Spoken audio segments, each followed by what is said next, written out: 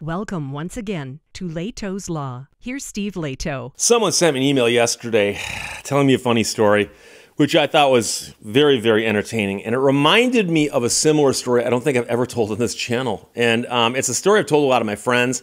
I think I can tell it now because it's been over 10 years.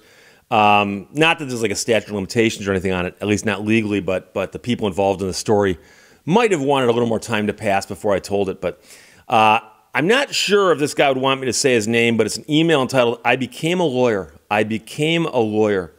And he said, hey, Steve, check this out. My son was 16 and was in a vehicle with a friend. And they were one county over. And somehow the car wound up on the porch of a house. And, hey, it happens, right? The incident ended with a summons or two, and my son's friend then claimed my son was driving.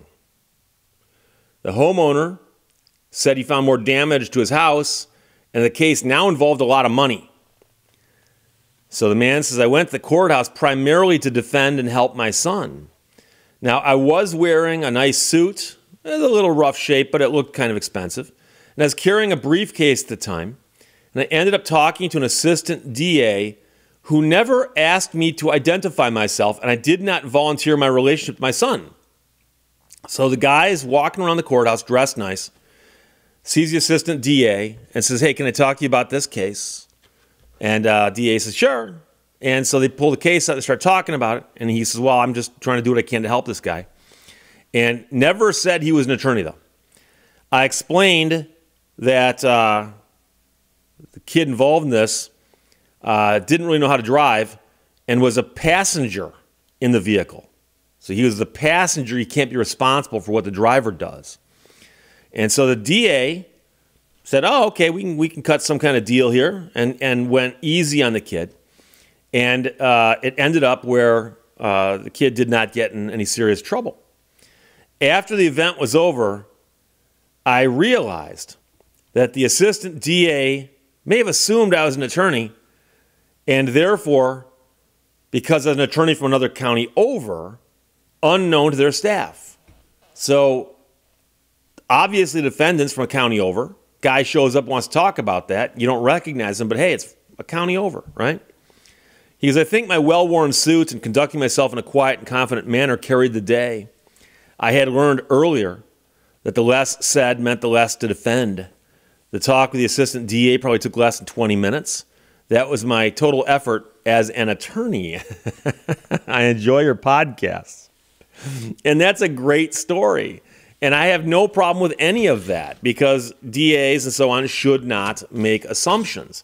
So I've gone to court many, many times on behalf of people who've hired me to go to court for them. And I'm carrying a suitcase quite often. I'm often dressed nice. I don't wear T-shirts to court. And I walk in and I'll often say, my name is Steve Lehto. I represent so-and-so. And by using the phrase, I represent so-and-so, I am telling them I am an attorney.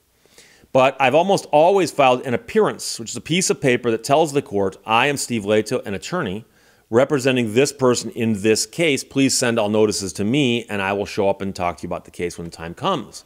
That's what that means. So when someone walks in and there's no appearance in the file, sometimes attorneys get retained really, really late. And there's no reason that an attorney can't show up who didn't file an appearance simply because he got there so late. That would be on the DA or the assistant DA to say, by the way, have you filed an appearance yet? And in that case, the guy probably just said, well, I'm not an attorney. This is actually my son we're talking about. At which point the DA should have said, oh, I'm sorry, I can't talk to you about your son's case because you're not an attorney. I can talk to the both of you maybe, but he needs to be in here because technically right now, I'm talking to somebody who's not an attorney about someone else's case. But it sounds like it was an honest mistake that just happened. So I'm going to tell you a funny story, and part of the story hinges on the fact that it involves a relative of mine with the same last name. So my last name is Lehto, L-E-H-T-O. And there, at one point in time, were only 3 attorneys in Michigan named Lehto. I think that's still true. And I had spoken to both of the other 2 and made sure, but it turns out we're not related. I was wondering if we were because it's a Finnish name, and the fact there's only 3 of us, there was always a chance that we could be distantly related, but we're not, as far as I know. And I knew one of them quite well. He was over in Macomb County, and the other one was down in Wayne County. And the one in Wayne County was actually an assistant prosecutor at one point in time. So my relative who got a ticket, and he called me and said, hey, can you represent me on this ticket? I understand you do a lot of traffic tickets. And I said, well, I could, but the problem, of course, is because my last name is the same as your last name, there's a good chance that when we go to court, they're not going to be as willing to cut me a deal on your behalf because they are going to suspect that you're not paying me. It's always better for them to assume that the attorneys are retained and being paid, because that little bit of extra pain involved there is something they take into account. So if someone shows up and they brought their dad, who's an attorney, I understand he wasn't, but I'm trying to make a point here. They go, oh, Junior here is getting free legal help. This isn't costing him anything. So they're not that impressed that you brought an attorney. But if someone walks in who's representing you on a ticket and they think, oh, he's paying this person, they go, oh, okay, he's taking it seriously, but also he's already paying some money, so it's already costing him. I have actually used that as a Hail Mary last-ditch argument with an attorney, with a prosecutor.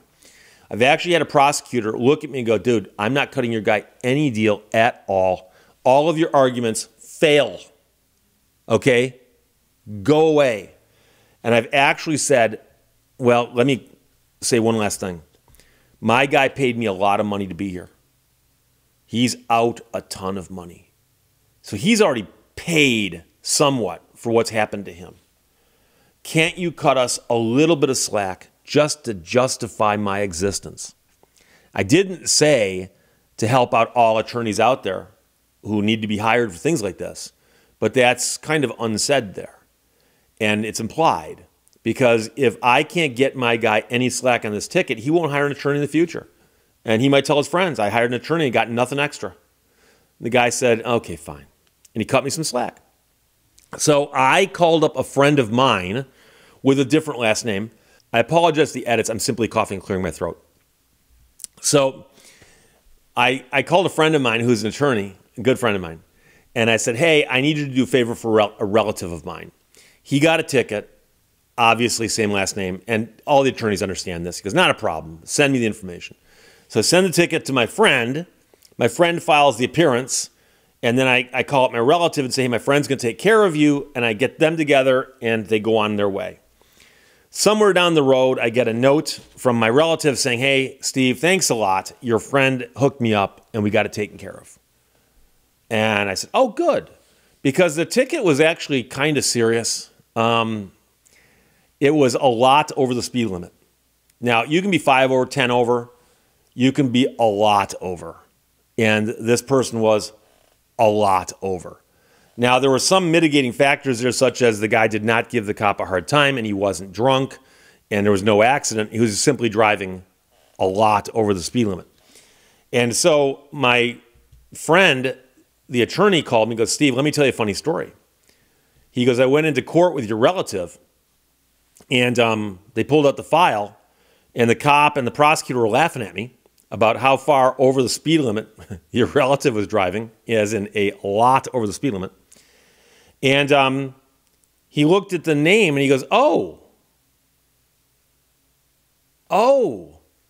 is he related to the attorney named Lehto? Now, my friend thought, oh, the cover's been blown. Because now they realize that he's related to an attorney, but he's here with someone else. Maybe I'm doing a favor. But my friend's not going to lie to a prosecuting attorney. So he says, yes, he is. And the guy goes, oh, I can cut him a deal then. So now my friend is thinking, Steve could have come in here on his own and done this because he would have gotten a deal as a favor from this guy who says he knows him. Here's the thing. I do know a bunch of prosecutors. I know a bunch of prosecutors. The last ticket I handled for somebody was in front of a prosecutor in a different court than this one, but not far away, who I've been dealing with for over 20 years. Hey, how you doing? I saw the guy again, and I see him periodically. I see him every now and then because he's the prosecutor for this one town. Handle a lot of tickets there, apparently.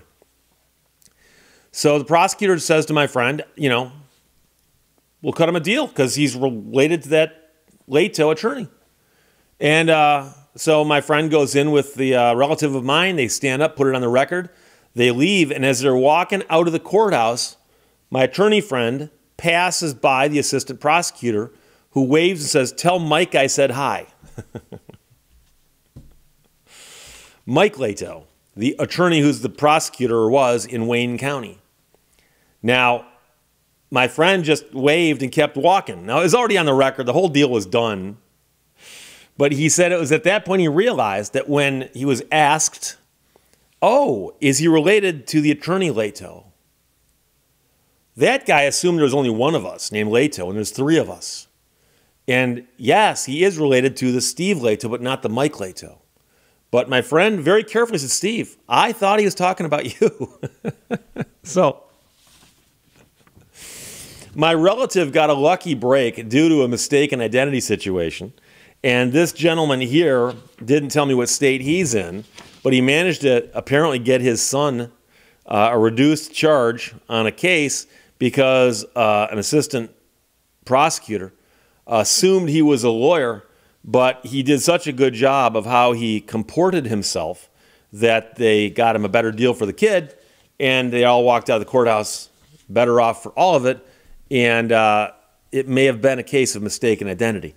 These things happen. So when I heard the story in the email, it reminded me of the story with my relative and my friend who was asked about whether or not my relative was related to an attorney named Lehto. And yes, he is. Sure, yeah, of course.